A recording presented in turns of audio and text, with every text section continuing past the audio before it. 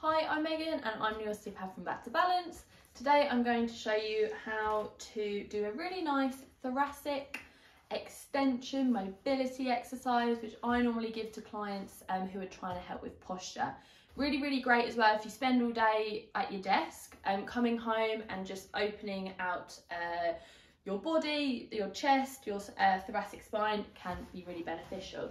So if you have neck issues, I'd recommend that you maybe place a pillow underneath your head or use a yoga block like so.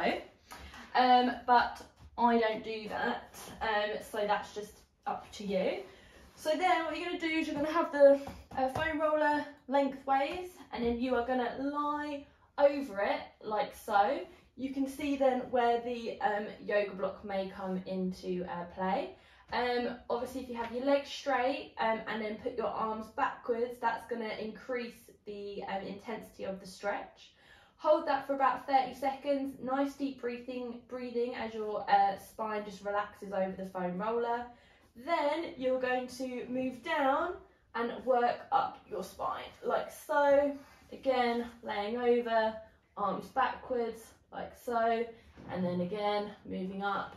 And you are just doing that mid part of your spine, so that kind of starts from about here and then ends about there.